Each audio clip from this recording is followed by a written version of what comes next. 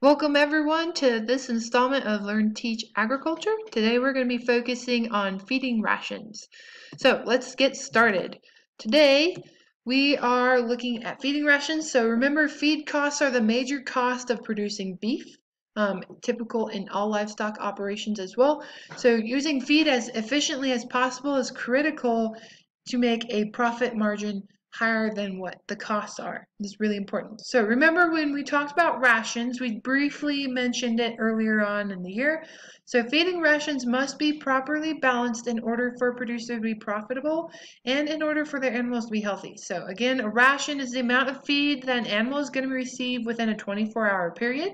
And a balanced ration is really key because this is the amount of feed that will supply the proper nutrients needed for the animal in the proper proportions in order to adequately support growth, lactation, maintenance, gestation, or other bodily needs. So always keeping those in mind is really important when creating a ration. Basic nutrients we talked about, again, review. 6 basic nutrients are water, protein, carbohydrates, fats, minerals, and vitamins. Your nutrient composition of a feed is the amount of specific nutrients contained in that ration. It's going to vary depending on the sex of the animal, if the gestation, lactation, what stage of growth are they in, weight, and different things like that. So nutrients will be measured as the percentage of dry matter, or the percent of the total weight of feed each nutrient comprises after all the water has been removed. Typically in your feeds, you're always going to see the percentage of dry matter. This is how it's typically measured, especially in like cattle operations, which we're going to use as our example throughout this.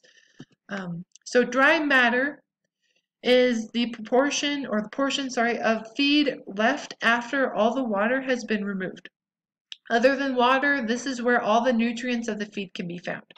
That's really important to remember. So as fed, which you may have heard or have seen before, refers to the feed that includes moisture at the rate that it would when fed to cattle. So under normal circumstances, dry matter intake represents an amount that can be consumed by cattle. So because the amount of dry matter in feed can vary, a ration should be balanced on a dry matter basis and then converted to an as-fed basis to account for the weight of the water content. So that's kind of what that little chart there in the lower right-hand corner is showing, how we remove the water and then add the water back in for that as-fed basis.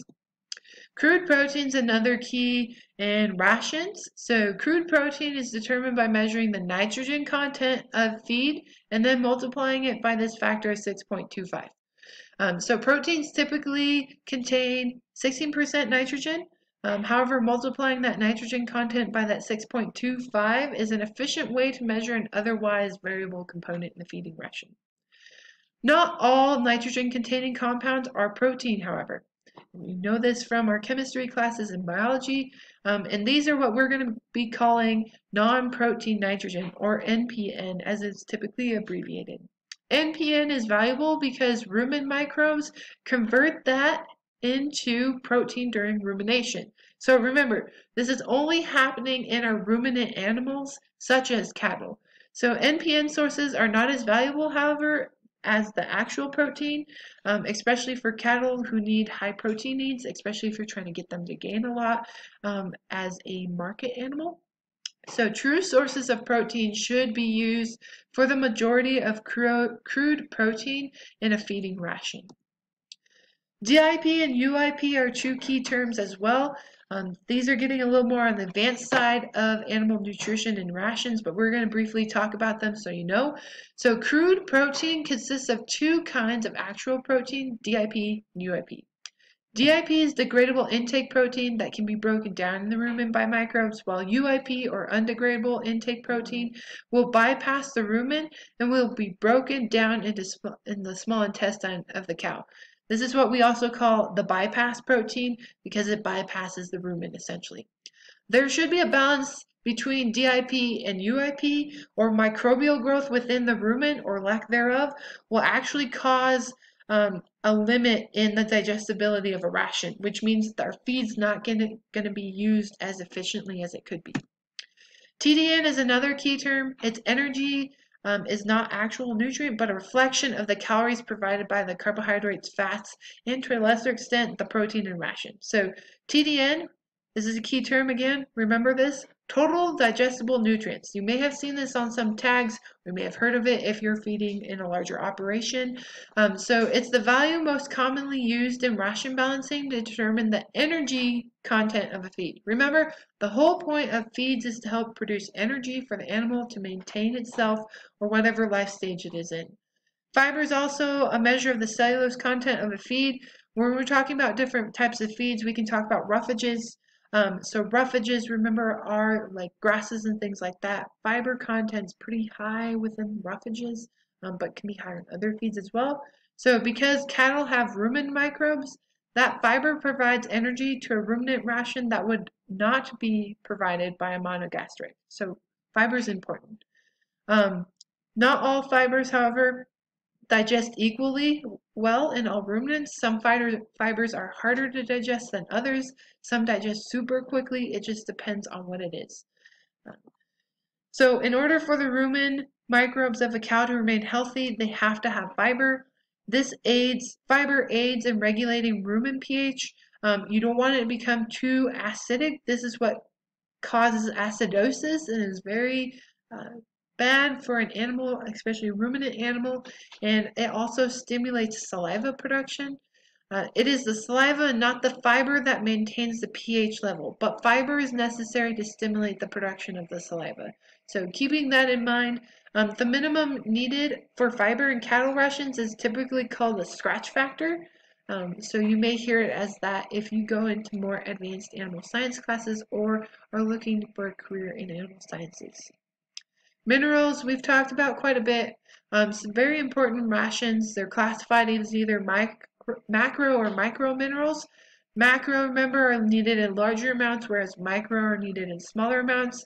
Typically speaking, you're going to be looking at micro minerals in a parts per million or ppm instead of a larger quantity.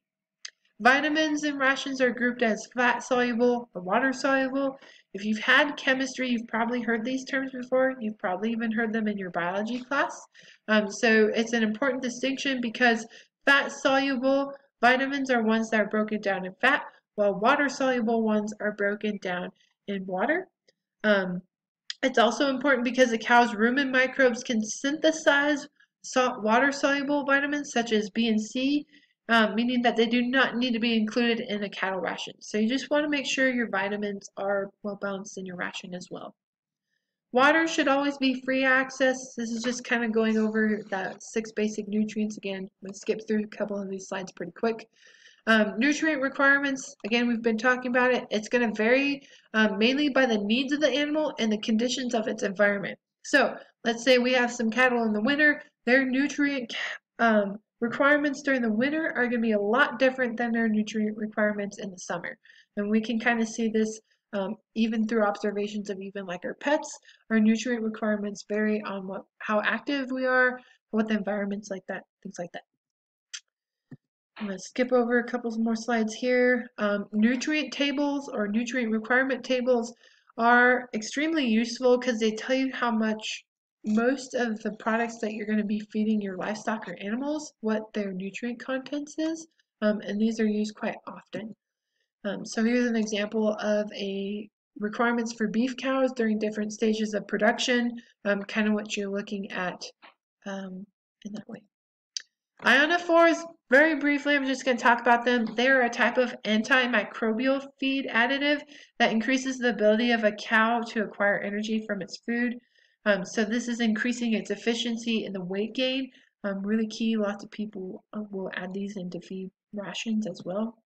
Implants are also used. These are just small pellets containing either naturally occurring or synthetic hormones and are implanted between the skin and the cartilage on the backside of an animal's ear after castration. So this and steers specifically helps them maintain like a muscular body form even though their testosterone levels have decreased from castration. So implants are another way to help with weight gain as well as feed efficiency to an extent. So Pearson Square is the other thing we're going to talk about today. This is a somewhat complex topic to talk about, but very, very important in all animal ration systems. So the Pearson Square method is simple, it's quick, and it's an easy way to calculate the amount of feed necessary to meet a nutrient requirement of livestock and other animals. We're going to focus on a very simple one. We're only going to do 2 instead of 4 or more feeds. So if you look there in that bottom right corner, nutrient composition of feed A is in the upper left-hand corner, while nutrient composition of feed B is in the lower. And then we're just going diagonally. So think of splitting that square into 2 triangles, essentially. And we're going to be calculating that. So we're going to go through an example. Here's another close-up of it. From this, we can get answers. So if we go across the triangle, we take the composition of A, subtract it from C, which is the percent of nutrient composition that we want in a diet, we get E. And so this helps us to figure out how much of each feed we need to feed our animals in order to meet that desired content we want in our feed or a diet. So here's an example. If a producer were feeding a 500-pound steer with the intent to have a rate of gain of about 2 pounds per day with a desired final weight of 1,200 pounds, the nutrient requirement tables show that the animal would need about a 68% TDN to reach this goal that we've made. So if we look at it, we're going to put our 68% TDN in the very center of our Pearson Square. If the producer was feeding a fescue and shelled corn in their ration, they would look up the TDN values for their fescue and corn and place those in the left corners of the square. So from our research, we found that fescue has a 52, while shelled corn has a value of 90. So we'll put fescue on the top, shelled corn down on the bottom, on the left-hand side of the square. And then the producer would then subtract across diagonally the smaller of the 2 numbers from the larger. So in this case, we're taking 52 minus 68. So if we look at it, we're going to take 52 minus 68. That gives us our 16%. And then we're going to take, we have 90 and 68, so we have to subtract the smaller of the 2, right? We don't want negative numbers, so we take 68 minus 90, but still moving diagonally across the square, we get 22. So the producer then adds these values in the right, so we have 16 and 22, which equals 38. And by dividing each of those numbers, so 22 divided by 38, we can determine the preliminary percentage of the fescue and corn that needs to be in the ration. So this is to meet our 68% TDN value here in the center. That's what this is kind of helping to calculate. So 22 divided by 38 is 58% of fescue, and then 16 divided by 38 is 42%, which is what we need for corn. So remember, all the numbers should be positive, and the final percentages should always be less than 1. If you have 1 point whatever, that means something is wrong. So once the preliminary ration has been determined, the producer must next determine if the ration provides the required crude protein needed by the animal. If it is met or exceeded by the ration is balanced and can be fed as is. If it's not met, however, it will need to be supplemented by additional sources of protein. And so that's kind of the basics behind the Pearson Square. This is going into a little bit more detail. You guys have access to look over this. We're kind of keeping it simple. I provided you a couple examples to try out. Again, the Pearson Square is a very good element to know for animal sciences, especially if you're interested in studying animal sciences later on in your careers. But if you have any questions, there's a couple more examples here if you want to look through those. Let me know, and thank you for joining me today. Have a good day.